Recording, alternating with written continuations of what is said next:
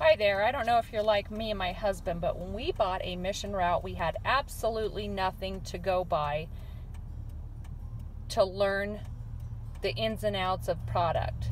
So I've created a book that has not only descriptions of the product on a one sheet, but have also created a binder that has a picture of each of the products along with how many come to a tray, what the description of the product is, along with the UPC and the SAP code, which all are very important to know when learning a mission route. I'll just take a couple more glances of through here showing you how I laid this out.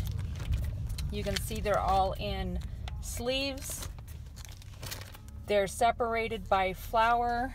I've got one for the wraps, one for the corn, and then in addition to that, going back towards the back, here's organics, but also I've separated it by store-specific products. So for instance, as you can see, there's a lot.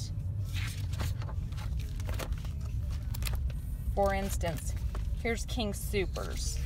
Here's King Soopers specific items and descriptions.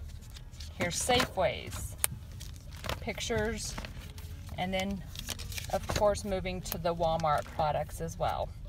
So just wanted to give you a heads up, might make your life easier. Thanks for watching.